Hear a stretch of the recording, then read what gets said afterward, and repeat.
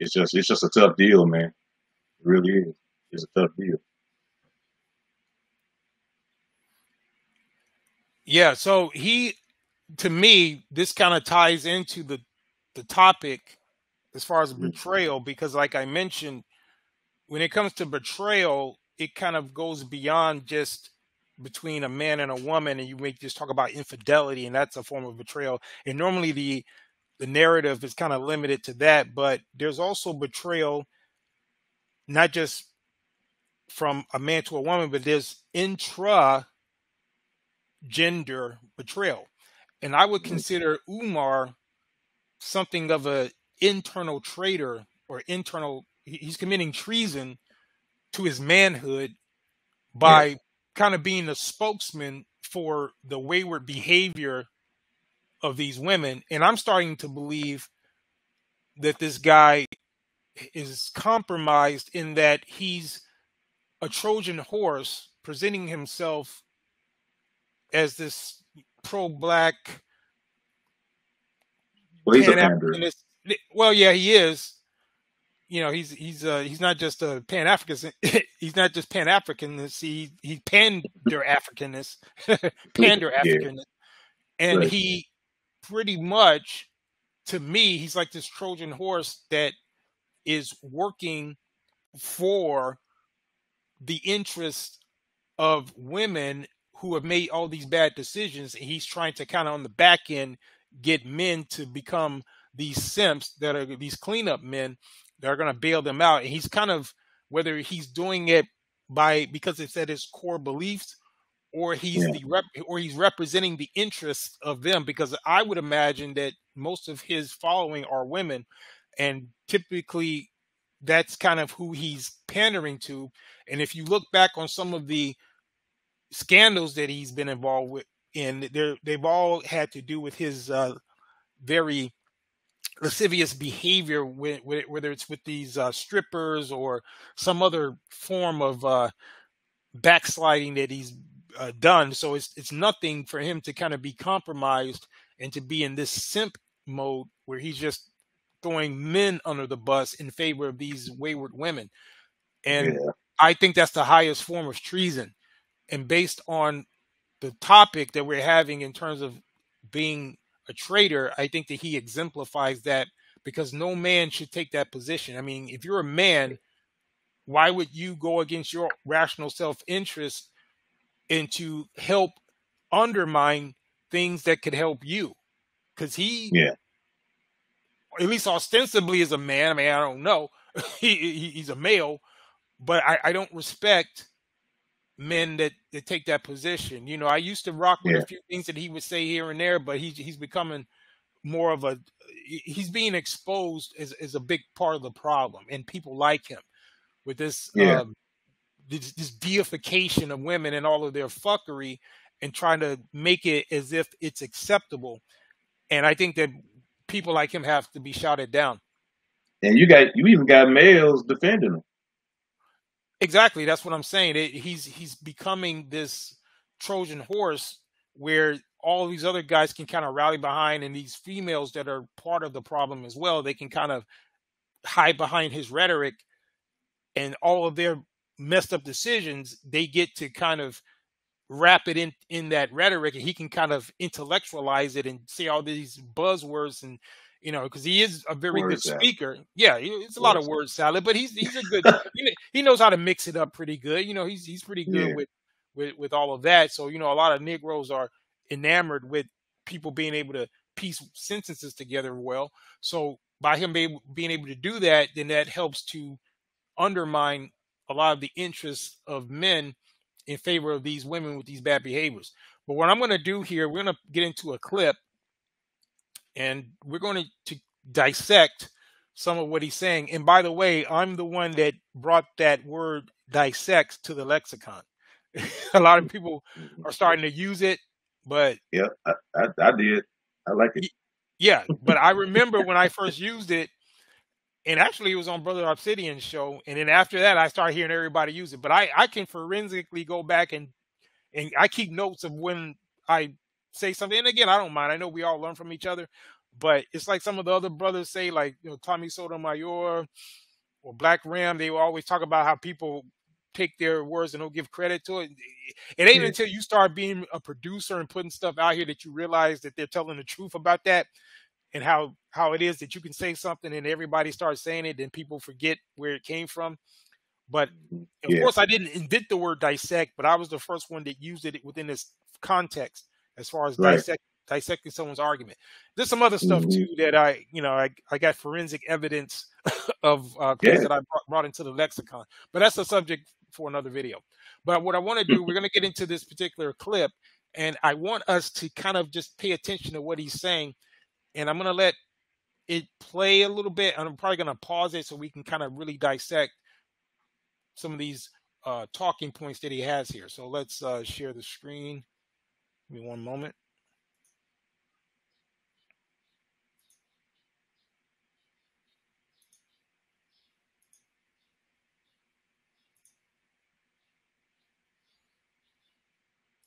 Speaking of that, I seen a video of yours where you said that feminism has conditioned black women to view black men as the enemy. It has. Feminism was financed by the CIA. Gloria, what was her name? Gloria Steinem, I think she was. Right, yeah. Mother of modern feminism, because traditional feminism goes back to the 1800s, right, with Susan B. Anthony and those white supremacists. But Gloria Steinem was a CIA agent. They financed her. Her first feminist magazine they paid for. The CIA brought feminism into the white household to get the woman out the house, and into the black household to turn the black woman against the black man. Now, one thing he didn't mention was the method that they used to put it into the black household was through a black woman by the name of Michelle Wallace, who Gloria Steinem was the ghostwriter for, and she created a book called Black Macho and the Myth of the Superwoman, where she was able to unleash some of the worst stereotypes about black men. That's where the first rhetoric you started hearing about black men ain't shit and all that. That came, Okay. yeah, it came through Gloria Steinem, who he's correct, she was an operative. But the black woman was the front woman. Her name was Michelle Wallace, and she was the one who was the face of this book, and I believe they had a magazine as well. And they would write some of the most egregious and diabolical stuff against black men. And it was how the black women of that day, the feminist second wave of feminism, how they joined in on this, and they allowed themselves to be these meat puppets to produce this rhetoric. So he didn't go into nuts and bolts, but he mentioned it. But it's funny how and I'm sure he's intelligent enough to know what I just said, but No, yeah. he didn't want to get into the nuts and bolts about how they did it. The feminism didn't just spring up like a dandelion. There were actual black women that it took root with, and they were the ones. And I can name some of them, like Michelle Wallace, who they were the ones who were propagating this stuff and putting it in the black community. So it's funny how he didn't go into detail about that. But anyway. Yeah. And he knows it. To scapegoat us for problems caused for her by white supremacy. So, obviously, a big thing obviously we spoke about. He just snort like a warthog, but anyway. The gender wars earlier. Obviously, there's a lot of conversation nowadays about, the value of what a woman brings and the value of what a man brings in a relationship. And now there's a lot more rhetoric from our women that we hear is, I'm strong, independent, I don't need no man, right? So that's pain speaking, right? Because most black women know they will never get a man. A black woman can have sex whenever she wants, right? Because she's beautiful. She can have a bed mate, but to have a soul mate, she may never get. I have two daughters, 11 and 20, right? My oldest will be 21 this week. Statistically, right? There's a strong chance my daughter could be one of those. I hope she's not. She could be one of those who never get a husband, because only 1 out of 4 gets a husband. You see that? So when a black woman says, I don't need a man, that is a reaction to the reality that I may not get a man.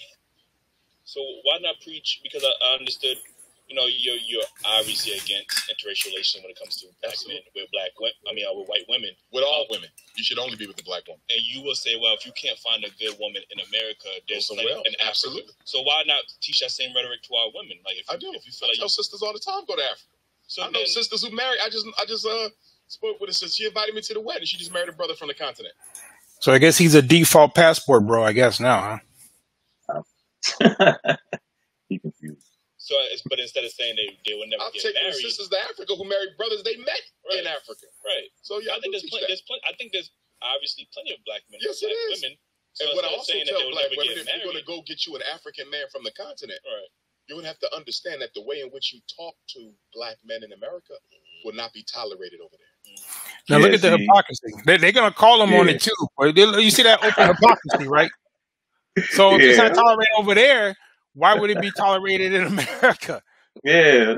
And they should be more obligated to the black men in America. See, he's going to make a point about, well, they're part of the problem. I'm going to dissect that, but look at that though, right? So if it's not acceptable to, you know, when they cross over and get white men, it's not acceptable, or these other men, and it's not even acceptable when they go to other black men from different cultures, but somehow black men in America are supposed to be the bag carriers for all this garbage, right? You're supposed to be the garbage men carrying all that mess, right? Yeah, I hear it's not even working out that long between American black women and foreign black men. You said what again? Hey, I hear that it's not even lasting too long, their relationship between American black women and the foreign black man. I heard that he wasn't lasting too long. Well, it wouldn't last that long if they go over there with the same attitude. So that's pretty understandable. And I hate when they try to use that statistic about how black women, white male relationships last longer than black men and white women relationships. Not taking into account the fact that numerically there's a lot fewer of those unions and there's a lot less social pressure from those unions, particularly what they get from the society and other genders, like how much pressure is being put on a black man when he's with anything other than a black woman in America, as opposed to black women who give themselves Tupperware parties when they do it. Not to mention how it's encouraged. And another part of it is just dealing with numbers. If you're dealing with a smaller sample size, which, you know, black women and white male unions are very small compared to other unions. Look, it's just like if you took 10 people and you compare them to 100 people, and let's say in that group of 10 people, 2 of them were millionaires. That group could say, 20% of us are millionaires, right? Because there's 2 of them. But if you go with the group that's 100 and is they can have 8 millionaires. Right? And that's only 8%. Right. But they have but in raw numbers they got more millionaires. Right. But you're comparing apples and oranges because you're saying, over here we got 20%. Well, it's only 10 of you guys. Over here it's 100 of us, but we still got 8 millionaires. Yeah. So that's the type of game they play. They'll just take this smaller number between the white male and the black female, and they'll say, because these marriages last longer. Yeah, because there's only 3 of you guys. So if one of those marriages lasted, that's 33%. Yeah. that lasted. Yeah, it's a very bad argument, bad faith argument. But anyway, let's get a little bit more of this. Because we try to act like the way sisters treat us doesn't have a history that we are not at least partly responsible for. Let's be honest. The black woman has had to hold down the black house by herself, although imperfectly. She's had to do it by herself since the mass incarceration of black males began in the 1970s. Okay, so that's some BS. But what do you say to that? Well, I mean, the government pretty much put the American black women, in charge of the household by being the breadwinner.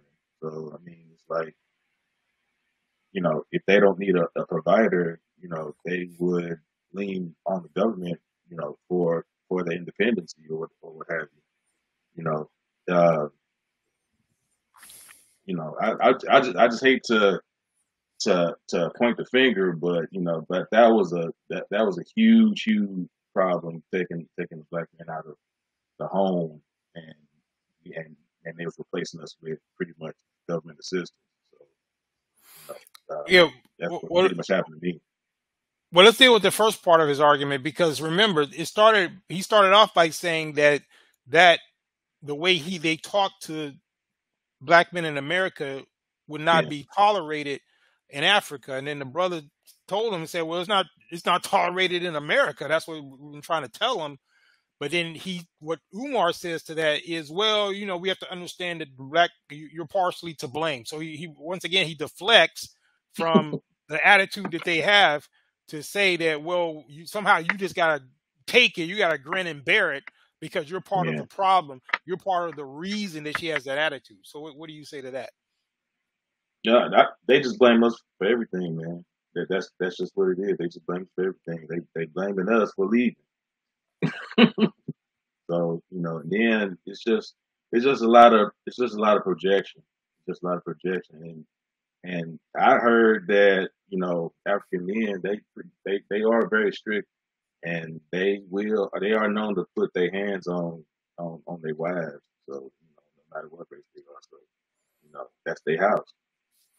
But Yeah, but hey, the fundamental flaw in what he's saying is that he's taking some historic things that happen as if black men are not the victims of past decisions, whether it was through other black men or black women, particularly their mothers, who didn't choose the best men to have children with.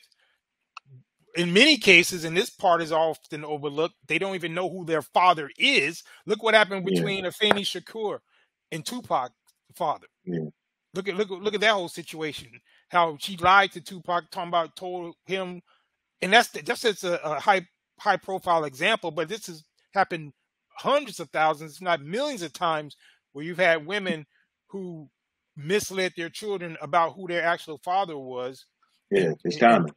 and poisoned their children against the father when the Yeah, fathers actually wanted a relationship, just like Tupac's father. And one of the things that was very touching when I looked at that story, Tupac's father didn't even want anything from him. He just wanted a relationship from him. He never asked him for no yeah, money or nothing. Meanwhile, Afeni, his mother, was trying to bulldog and guard all of Tupac's estate. And the reason why she denied Tupac a relationship with his father, because she didn't want him to have any claim to his estate. She didn't want him to yeah, have any claim to the money.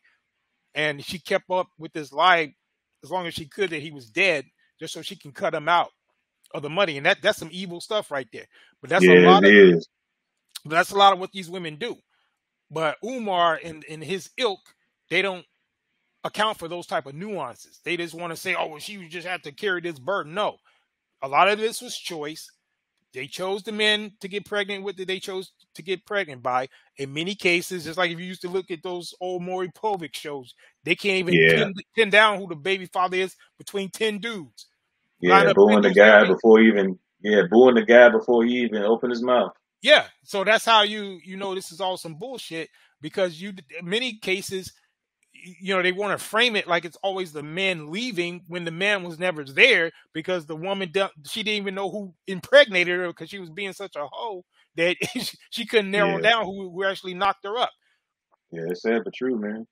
And in some That's what it is. cases, the guy might leave because he found out that the kid wasn't his. What Yeah, about that? yeah, yeah, yeah, So, yeah, so it's yeah. all some BS. But anyway, let's get a little bit more of this. Understand me? Most of our children are raised by a single mother right now. Yes, and it's their choice. Yeah. It has been that way for about 50 years. So when a sister says, I don't need a man, because she couldn't find one strong enough to hold her down. Oh, that's some BS right there. Yeah, I have to push back on that, man. That's the Now, exact what you got opposite. for Umar? Yeah, because that what he just said, man. That's the exact opposite of what I went through, man. And my child's mother, she's no longer with us, but when my child was, I'll say about 7, 9 months, she pretty much took the decision of the government assistance and pushed me out the picture altogether. I couldn't see my child or anything, but She had, told the whole state backing her up and everything. And I just felt like I didn't have any rights as a father. You know what I mean? And it's millions and millions of us that that's been through that, and that's a shame, man. We love our kids. Man.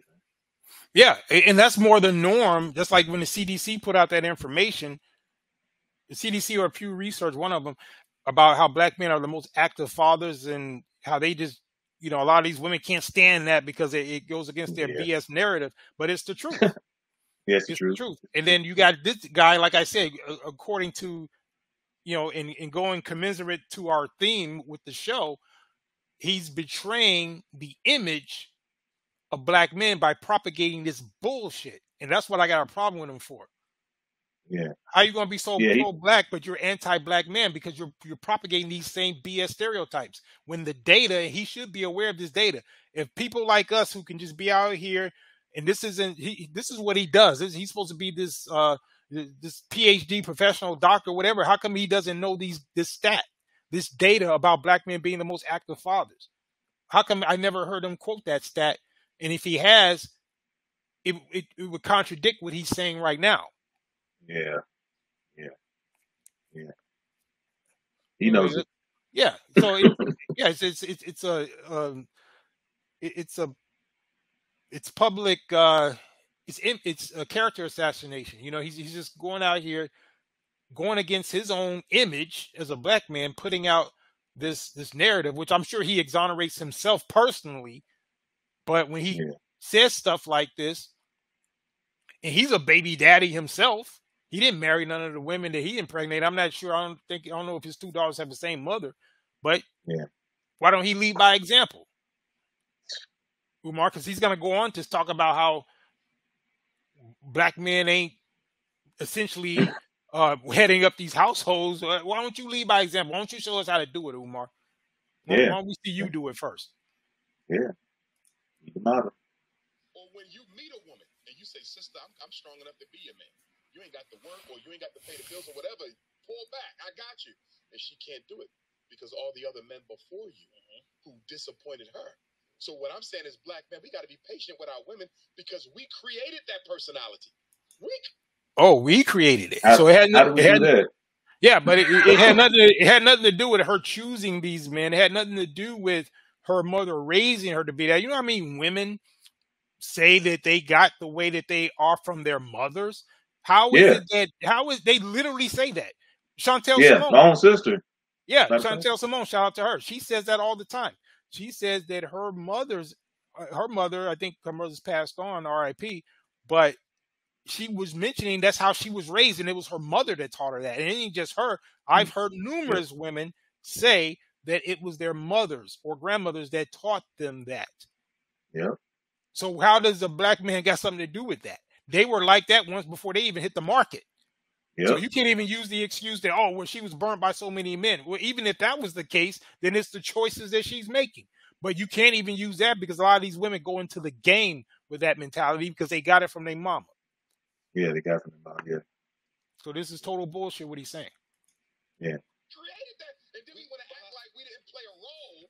We have to be held accountable for their poor selection. No, you have to be exactly. He just said it right there. He said, so we got to be accountable for their poor selection. Held accountable. No, you have to be held accountable because they have a poor selection. Oh, that's BS right there. Because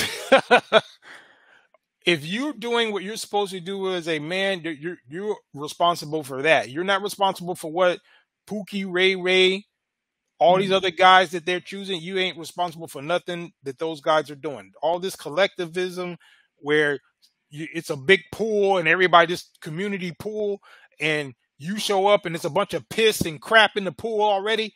Look, I ain't got nothing to do with that. I'm taking my child. I'm going to a cleaner pool. Don't be trying to tell me. Don't be telling me to clean up that pool. No, them Negroes that were there before me, they the ones peed in the pool. I didn't do it. Yeah. So don't be telling me I'm responsible for that. I'm gonna go to a cleaner pool. Right. You want everybody to clean up somebody else's piss in the pool? No, bro, we ain't doing that.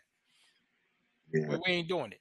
But yet you got this ridiculous pandering Prince of Pan Pizza, fat, sloppy, degenerate Umar talking about you supposed to build with something like that. You supposed to take all the blame when you got them snake women out there like that. That'll get a man set up and then try to tarnish his name like that. Yeah, that's sad, man. Yeah, but this is what I say to Umar and all the rest of them. We ain't gonna be able to do it. It just ain't happening. We ain't taking on no responsibility for their bad decisions. We making moves. We doing what we gotta do, but we ain't gonna be able to do it. That's our new thing. That's our new thing. Check it out.